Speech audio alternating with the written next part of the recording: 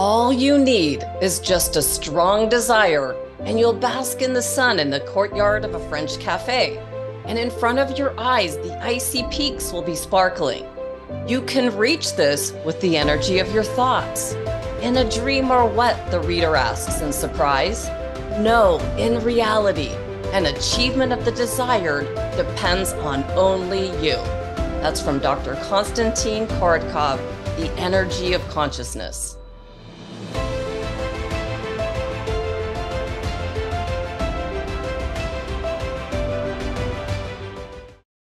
Welcome back to Season 10 of the Neuroscience Meets Social and Emotional Learning podcast, where we connect the science-based evidence behind social and emotional learning that's finally being taught in our schools today, and emotional intelligence training used in our modern workplaces for improved well-being, achievement, productivity, and results, using what I saw as the missing link: the application of practical neuroscience. I'm Andrea Samadi, an author and an educator with a passion for learning, and launched this podcast 5 years ago with the goal of bringing all the leading experts together in one place to uncover the most current research that would bring back how the brain learns best by taking us all to new and often unimaginable heights. For today's episode number 307, I'm beyond excited to have this opportunity to speak with Dr. Konstantin Korotkov for many reasons that started when I found him as one of the inventors of GDV, gas discharge visualization, while researching Dr. Joe Dispenza for our last episode. I had no idea what a trip I would go on, reading his books that took me all over the world and into many different exciting and mind-boggling directions. My questions for Dr. Korotkov started with the fact that we all have an energy field. We're all connected, and we can influence each other. Dr. Korotkov calls this electrophonics and explains its origin that goes back to 1777 in Brazil and then Russia. While I always had wondered about the science behind this technology, I had no idea what else his work would open up my mind to. Here's a bit more about Dr. Korotkov's background. He's a doctor of sciences and a professor working at the University of St. Petersburg, Russia. In over 40 years of scientific activity, he's published more than 300 scientific articles, 12 books, translated into many European languages, and he holds 9 patents. In his youth, he was actively engaged in mountaineering at the championship level in the Soviet Union.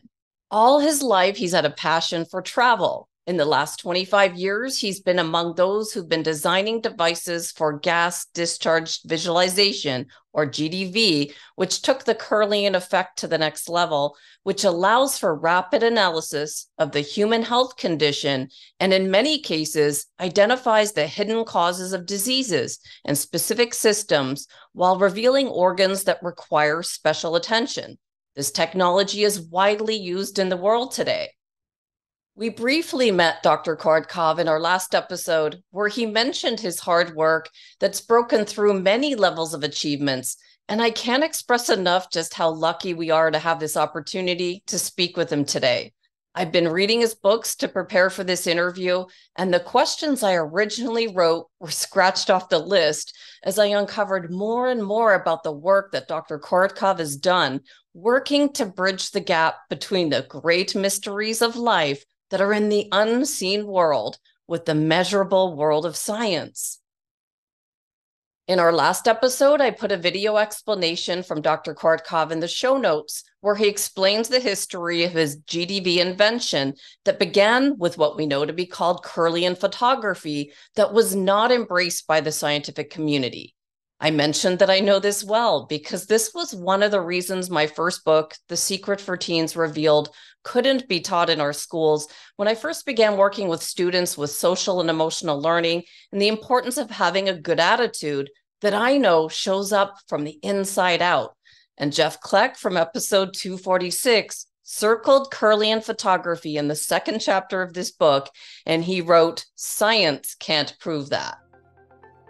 Well, with all due respect to those who think our thoughts cannot influence our future, they can, and GDB technology shows it. We can find articles all over PubMed showing that we have an energy field, that we're all connected, and we can influence each other. Dr. Korotkov calls this electrophonics, and it shows that we have energy fields. It shows we have physical energy distribution, emotional energy distribution, and psychological energy distribution, and our relationship of our inner state to the outer world. I have so many questions stemming from all the books and articles I read highlighting Dr. Korotkov's work, and I look forward to uncovering some of the mysteries of the world with this fascinating scientist who, while he does live in Russia, he'll be tuning in from France today. He might as well be sitting right next to me, though, because I do believe, like he does, that we're all connected. Let's meet Dr. Konstantin Korotkov and dive into some of the most fascinating topics that will challenge us to think deeply before we make assumptions with anything in our life. Привет, Dr. Korotkov, and bonjour, mon ami. It's incredible to meet with you today. Are you still in France or are you in Russia right now? At the moment, I'm in France. Okay. Yesterday, I was in Spain. So then I'm traveling all the time, practically. Very, very good. World traveler. Well, thank you so much for taking the time to dive into some of the questions that I've really spent many years wondering about. So I can't tell you how excited I am to learn from you today and then share this knowledge with others who tune into the podcast around the world. So thank you for being here.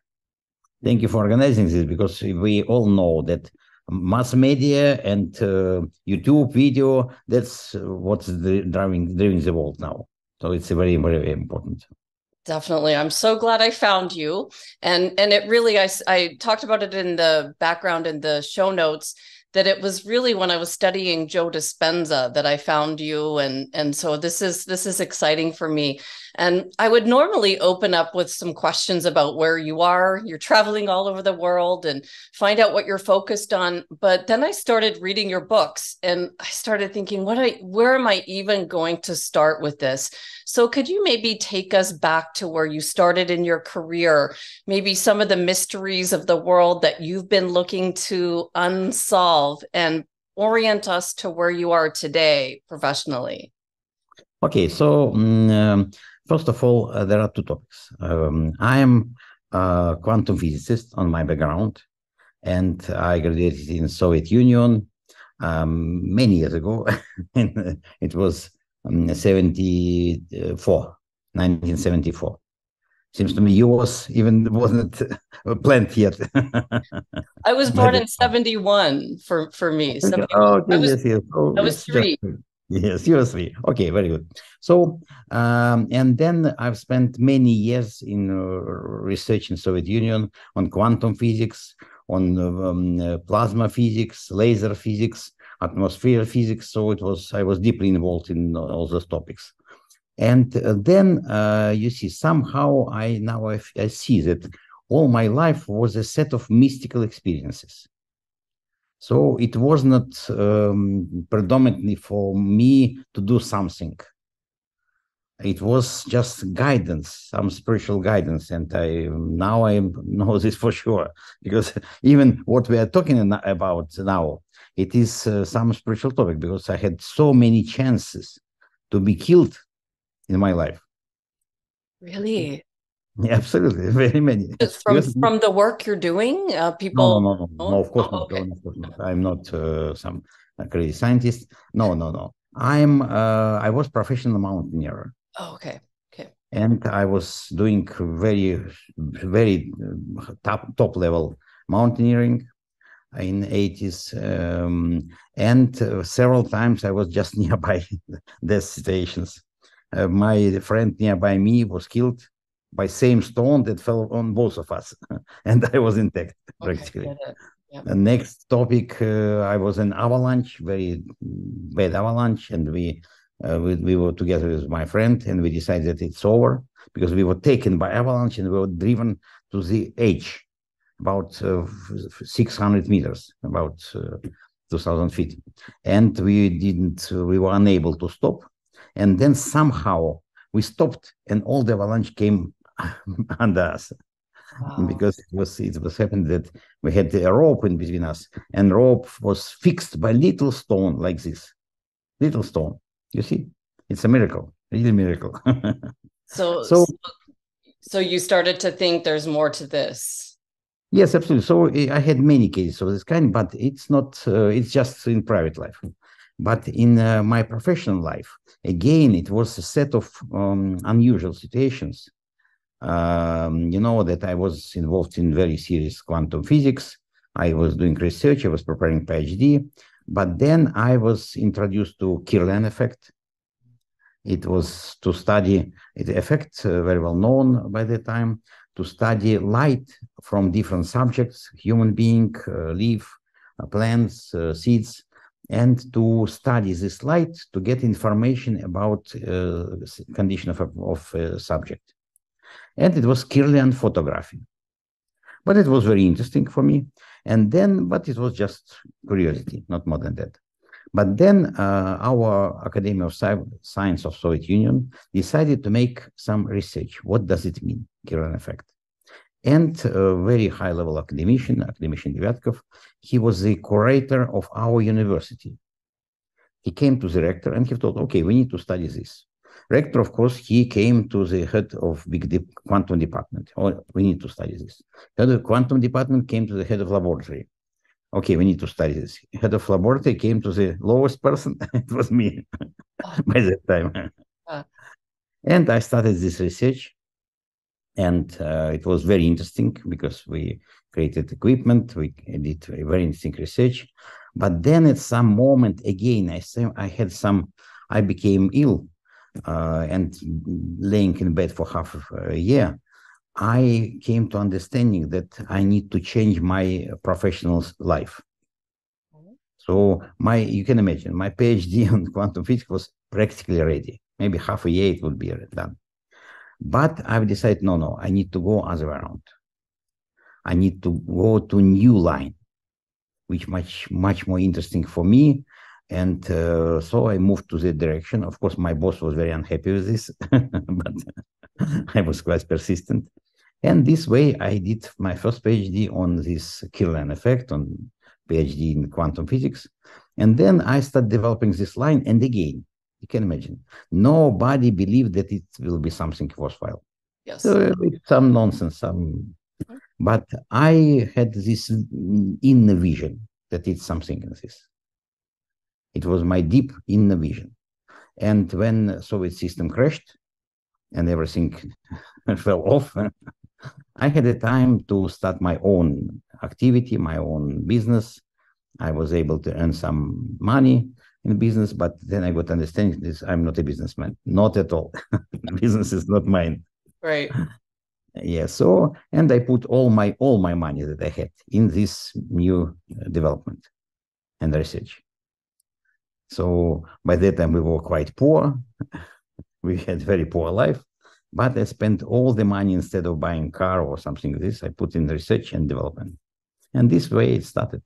And then it was a set of some mystical meetings, mystical events, some crazy ideas that I had, because all, I would say, algorithms that we have now, first I get this idea, like this, here. And then we had to prove it, that it's really something.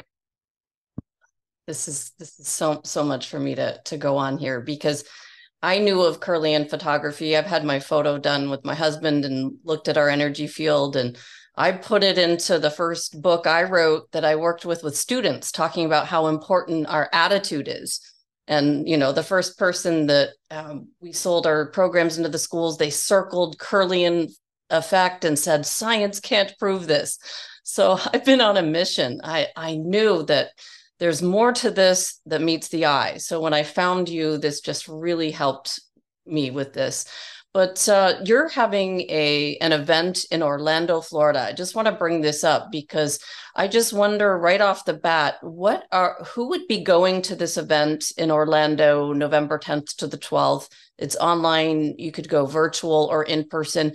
Who would be going to this? People who want to, like energy workers, who would be the attendees? You see, we were thinking about this event for several years because we have some events in Europe. We have online events. We have it for many, many years, for more than 20 years. But you see, American audience, it is very sensitive to new topics, and it is very highly developed, even compared with Europe, because I know the situation in different countries. That is why, with my good friend Nima Farshid, we decided to organize this event in Orlando. He did a great job in organizing everything. And I can tell you, it will be not for professionals or for people who are using only BioWell. No, it will be event for everybody, because we have very interesting people, very interesting presenters. For example, I just give you some names, not all of them. Bruce Cryer, he is co-creator of HeartMath Institute. You know, it's fantastic institute. They do wonderful research. I follow them and they use their equipment for many decades. And this is really everything about connection between our heart and our spirit. Then it will be Beverly Rubik, Dr. Beverly Rubik. She would talk about electromagnetic fields, about danger of 5G, about what we can do with this. And she is a great researcher. Again, we know each other for many, many years. Dr. Michael Borking, he's father of naturopathic endocrinology. So he's tremendous, he's genius, real genius. I can tell because I know him again for many years. And he created transdermal medicine. So he created many, many his own recipes. They produce it.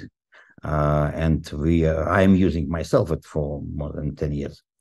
And he's a great researcher as well. He's using BioWell, he's using kinesiology. He has fantastic mind, very deep mind. Next topic, next one, it will be Krishna Madapa. It's again my dear friend. He lives between United States and India, and he combines spiritual tradition with science. So he will talk about this combination, about this interrelation, and he's so interesting person. When he talks, it's like a fairy tale, like a song. So it's really interesting. Next, it is Tiffany Barsotti. She's amazing person. She's an author. She's an internationally respected teacher of human transformation. She's together with her husband. They do a lot of transformation work for people. And of course, she has tremendous experience in this. And of course, she would be able to talk about this. Then Grandmaster David Harris, he's creator of remote healing software. You see, we understand that we live in digital world now, and healing software remotely, it's an amazing story, and it really works. I heard about it years ago, people doing this. And yes, and he will be there. Yeah, healing years ago, people ending their teaching careers and going into healing and saying, I have this machine that can pick up what's happening in your body. I'm in Arizona, they're in El Paso, Texas, and they're using technology. And it just blows my mind, but you understand this. Absolutely. So it is very important for all those people to present themselves. For example, Dr. Rajan Narayan, he is chief clinician and researcher of Life in Yoga Association. We work with them for many, many years. You know that yoga is so well known, and he's brilliant researcher. He's a very delicate person, and he's very, very deep person. And of course, he is top level professional in yoga. Just recently, he finished a book about yoga, and with demonstration that yoga, it's not just exercises. It's a spiritual movement, tremendous spiritual movement. And he will be talking about this. Then, for example, Joaquin Machado, he created amazing quantum technology that protects from electromagnetic fields, which it helps people to rejuvenate themselves. And he has science under this. It's proven by clinical research. Then many other people, they will be talking about different technology, tachyon technology, healing technology, sound therapy network, acupuncture, so many different topics. So what I mean that this conference in Orlando, it will be event interesting for everybody. And of course, it's possible to come there. People are very welcome because it's much easier to meet each other. It's very interesting to meet people. I love it. And of course, I'll be there all the time. But it's possible to join online as well, just to listen this. I invite all the people to come there. It's really very, very interesting. It will be very interesting research because you see, we decided to make it not just on some topic, not on the topic of some technology, not only on the topic of consciousness and some ideas, because you know that we have conference on consciousness where it's absolutely unclear for lay people to understand what it's talk about. Right. Very, very complicated now research. But here we want to give an overview of different approach of what we can do to help people to be wealthy and to be happy in their life. Incredible. Well, I'll put the link in the show notes so anyone can find it. And when I looked at it, I was impressed. It gathered everyone together, like you just explained, everyone in the industry that can help us to understand this. And, you know, I read in one of your books, it cannot be because this can never be so. And then it turned into a slogan, it cannot be because it conflicts with science. So now you're showing us how this does not conflict, how we can show the unseen world with science. Is that correct? Yes, you're absolutely right, because we have technology based on physics. And in my papers, in my books, it's very clear definition. What does it mean, this physics? We had several, maybe 3 or 4 PhD in quantum physics, in technical physics, so explaining all details of what it's all about. So it is solid scientific data, and that's why we have more than 200-300 papers published in peer-reviewed journals in different languages. So, but the main idea we need to show people, they are not just material, they are much more than that. They are light beings, they are spiritual beings, and they need to believe in this. They need to believe in the power of their own mind. They need to believe in the power of their own will. They need to believe in angels that protect us, that guard us. Then it makes life much more full. And then we can live full life and enjoy this life. And then we need only to understand what we need in our life. Not just money. Money is just simple topic. But we need to understand higher purpose, why we are here, what for, and what we want to do in our life. How we can help other people around ourselves. How we can send positive messages to other people. And in our time, now we have difficult times worldwide. We know this. In all the countries. I'm just traveling in Europe, a lot of difficult problems, a lot. Not to tell about Russia, that's in total turmoil now, you know this. A very bad situation, very poor. But it's worldwide, because after this COVID experiment, they were able to create new world order. We understand it was very precise plan how it was done. And what we can do, we can only help each other to keep our spirit high. That's the only way. Exactly. You're talking my language. This is everything I believe to the soul level. So now, well, you talked about so much in there, and I have some questions later on that, but I feel like I want to just bring it up here because it's so important, the connections that we have. And you said somewhere about telepathy, keeping the world order higher, maybe sending messages. And it sounds so strange, like sending good thoughts to people. We know it as prayer, I'll pray for you. But can you explain to me, maybe from your point of view, from a science point of view, what happens if I'm connected maybe coherently to another person's brain? How can I transfer and influence another person with my thoughts, and how can they influence me? How does that happen? You see, you mentioned prayer. Yeah. Prayer, it's just a formal way how we can send our positive intention to someone.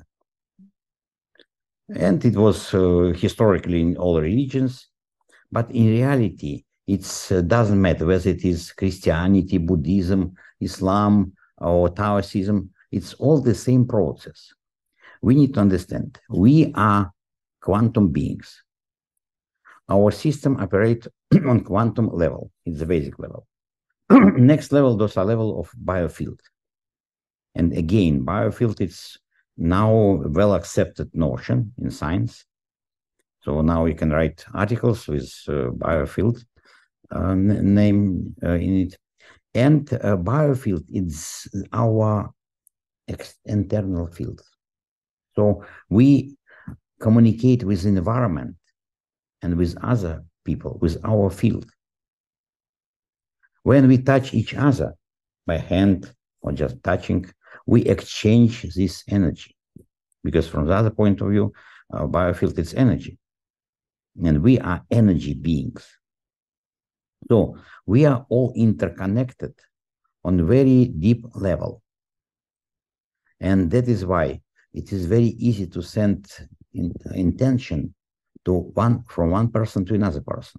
Of course, I prefer and I like when people send positive intentions, but it may be negative intentions as well. We have so many examples of negative intentions. Unfortunately, in our world, in our modern world, negativity is much more than positivity.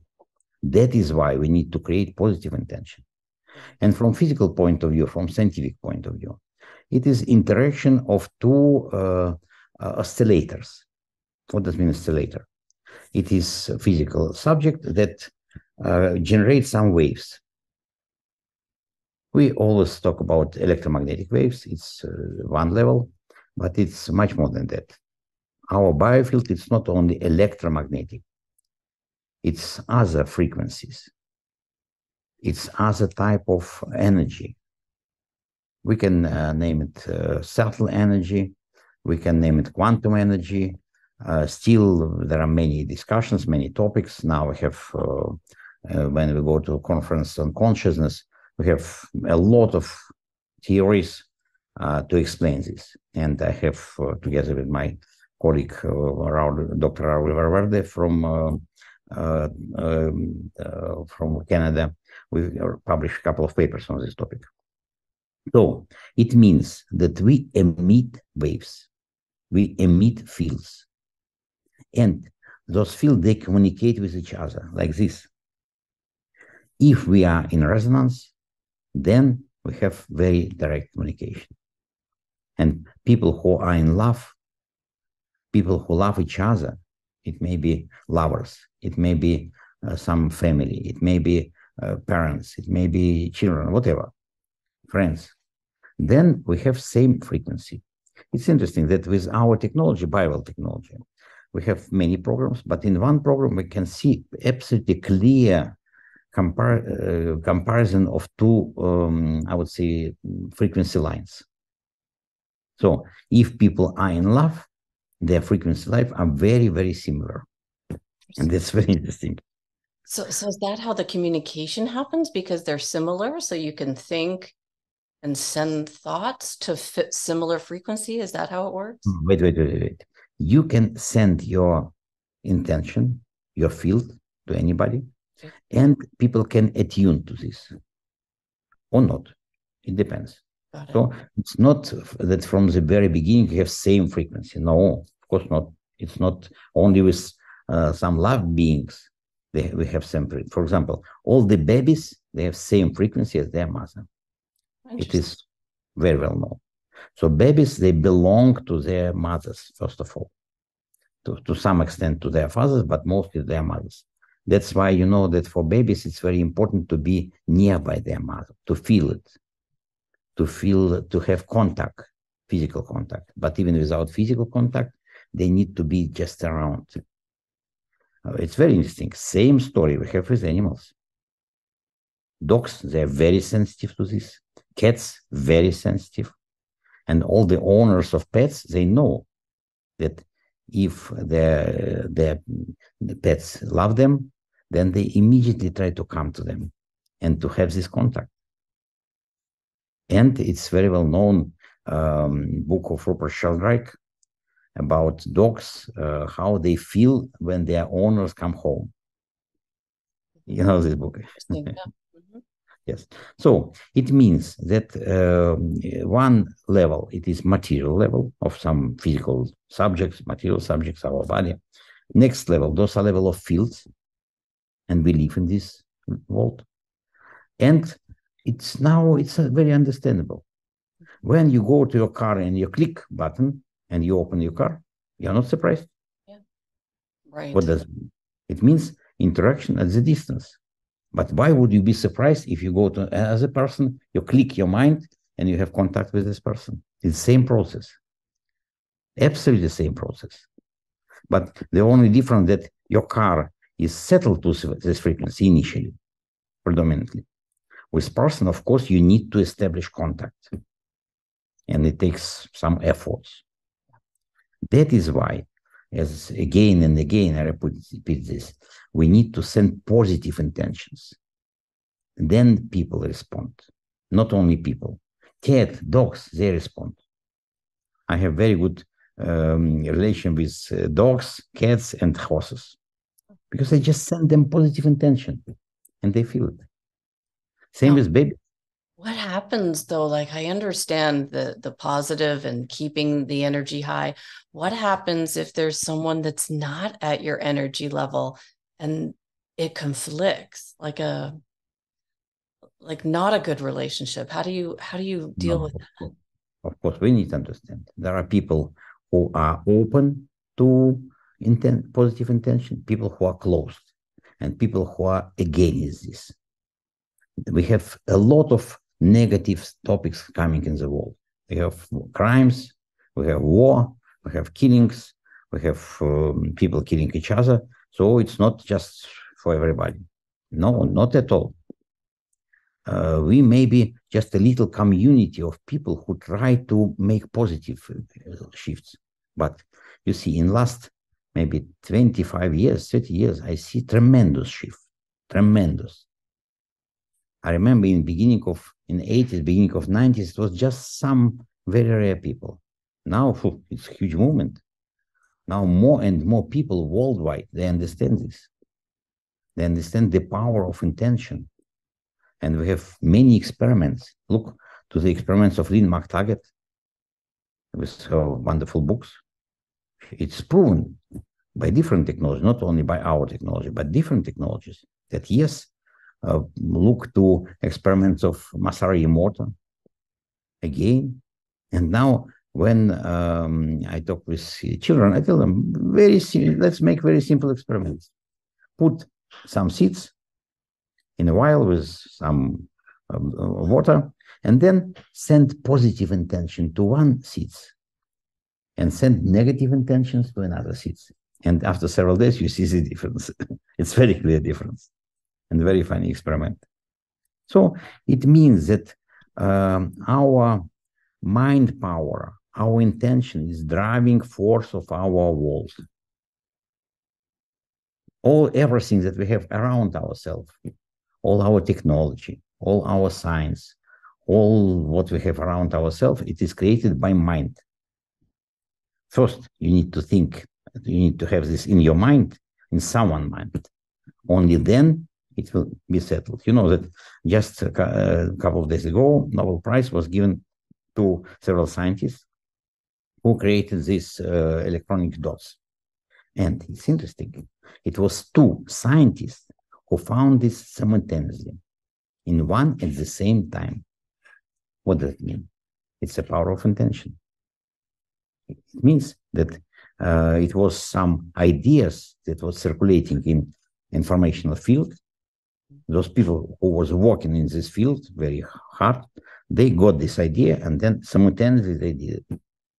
And we have a lot of stories of this in science, a lot, starting from invention of radio, of quantum physics. There was many cases. Newton and Leibniz, they had a long discussion who was the first creator. So it is typical, it's very well known. All the world around ourselves created by our mind, by our intention, by power of positive intentions. If we believe in this, we do it. If people are religious, for them it's much easier to believe because they have this technical system of prayer, and then it works very well. I love this. This is great. And I want to just take the question to another book because I first started with understanding electrophonics, that you call it, right? The GDV, the other term. And then when I looked you up and I found some of your other books, I found the book about the mysterious mummies of Nazca. And I didn't even know I had to, I read samples of the book first, and I had to buy the book to find out what were these things that you discovered. And so I've just got to go and ask, what was the purpose of that book? And what do you think you discovered in Nazca?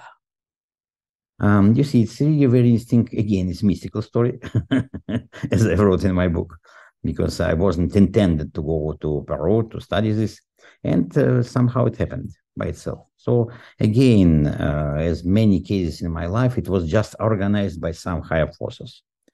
And it was really serious research, very serious. So coming back to Russia, I was able to organize a team of scientists, top-level scientists, geneticists, medical doctors, professionals in some elemental research. And this team, big team, was able to make very good study. And same study was done in different countries, similar study. And the most, for us, most important was a study of images, because it allows scientists to see details of the construction of the body. And from other hand, it's a genetic study because it allows to see DNA and origin of the DNA. So it is absolutely clear that this is something totally new to the world. Just recently, it was big hearings in Mexican Congress, where it was presenting Jaime Maussan. He's a wonderful person. He has his own TV show for many, many years in South America, and all South America watches him because it's really a very popular show. And he's a great person. We spent some time with him during this research. And he was presenting these results to Mexican Congress. In 2019, we had a very similar presentation in Peruvian Congress. Same hearing was in the United States just recently. So it means that world is paying more and more attention to this topic. Of course, we don't know what it was, what it is. We don't know whether it is from cosmos, from aliens somewhere, whether it is from somewhere, we don't know. There are different hypotheses, and it's only hypothesis. But 100% sure, we found absolutely type new of species. And it's proven that it's not dolls, it's not some artificially created, it's a real ancient species. They have several thousand years of origin, and they are different. But in my own hand, I was able to keep 6 of them. So it's not just one piece. So it means that they really did exist, and it was all found in Nazca area. Nazca, very well known, those are Nazca plate with different images, geoglyphs. It's very well known. Yeah. Now they found a lot of geoglyphs, not only on this plane, but on other parts of Nazca territory. Oh, this Nazca civilization, it's known to scientists. They made a lot of excavations, discovery, and they had very good pottery. They had very good some clothing, but still it's absolutely unclear why they did it. What for? If it is quite simple civilization as we think, because it was quite simple. They didn't have iron, they didn't have big technology, but still they did this geoglyphs. Still it was just some unknown subjects over there, Nazca mummies. So to my mind, it's very important because it shows us that we are having some paradigms in our science. If you look to historical books, it's written step by step. It was this and this and this and this. So everything is clear. But next topic, we have 400,000 years of human development. 400,000. People was in our same body as we have, same mind type. And we have only 10,000 years of our known to us civilization. What does it mean? It means that if we look to this all this time for as a one day, we have a long day, and then in last 10 minutes we created Egyptian civilization, then Chinese civilization, then Mesopotamic civilization. That's it. So it's absolutely clear that it's not logical. And we believe, and we have a lot of data, that it was civilizations before ours. Of course, we have only some glimpses of this, but we have it. And a lot of glimpses, a lot of unknown subjects, unknown artificial topics in many parts of the world. In my book, I present some of these materials, but we have a lot of this. So it means my main idea that first of all, we need to understand, we need to be open in our mind. Because our science is very rigid. If you don't come inside the paradigm, you are thrown out. And it was always in science, and it is now. You know, we presented those data to paleontologists, to archaeologists, but they all reject it. They all say, oh, it's all nonsense. It doesn't exist. How it's possible? We presented it in Peruvian Congress, and we told, okay, guys, you have treasure in your hands. It's your own Peruvian treasure. No one wants to steal it from you. Please take it and present it to the world, study this. No response. They are not interested because it doesn't come inside the scientific paradigm, officially accepted. And we had many cases in the history of science. In one of my books, I present these ideas, and I present that science doesn't like new ideas. They like to follow the line. This is really opening my mind, and I knew it would. And you said it already. You said you're not on the business side of things. You're really here to raise the consciousness of the world with what it's clear in every book. You're here to just say there's more to this. And what do you think would be your message then for all of us to, just the average person, maybe people who hear this and they think, well, this is nice, but how do I raise my consciousness more and send more kindness into the world? How do I raise the world? What would you suggest for anybody? You see, in our research, we have many programs, of course, in our system, but we have one program that shows us position of our chakras. And you know that chakras are Ayurvedic presentation of energy centers. They are aligned along the spine. We present this from chakra point of view, from the point of view of nervous centers as well, because we understand that it's related to vegetative nervous system, to autonomic nervous system. And we have tremendous experience in this. The most important when chakras are aligned. And We have people of this kind. If people are doing meditation on everyday basis, if people are concentrated on their spiritual topics, then they have their chakras aligned. So it may be meditators, it may be some monks, some priests of different religions, it may be business people. I have several business people I know very well who run multi-million business, and their chakras are aligned because they're very focused on what they do. And you know, business is one of the very important and very interesting topics in life. So it means that it depends on yourself, how you keep your inner self. Now we have tremendous problem in the world with stress and anxiety. Tremendous problem. Consumption of different antidepressant medications. It's amazing. It's huge. It's $1 billion business, and it doesn't help. So because all these drugs, they change your chemical structure of your body and your brain activity. But this only temporary works. Of course, if you have a headache, you can take some pill and it stops. But if you are in stress and depression, it wouldn't work. The only way you can work by yourself, with your own consciousness, with your own mind. And that's possible. We can do this. But of course, you need, first of all, to understand this, that you can do it yourself.